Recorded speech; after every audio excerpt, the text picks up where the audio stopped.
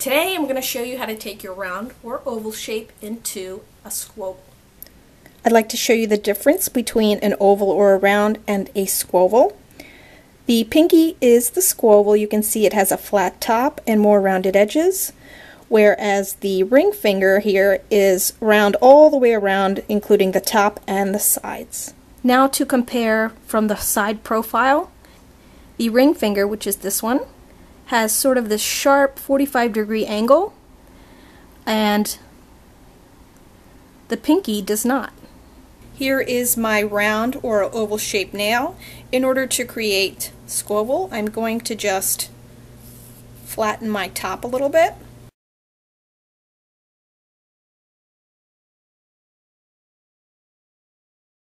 Okay, you can see I've created a flat top and I have rounded edges, but you can see it's sort of a little bit rough, so now you have to refine and make it look a little bit more natural, not such harsh edges. Take the flat top and these rounded edges and just blend them together. 45-degree angle of the file to the center on both sides. You can better refine the squoval shape by continuing to have a flat top and rounded edges. There are some nail shavings that I'm just going to get rid of by doing this, just to show you the shape of my nails.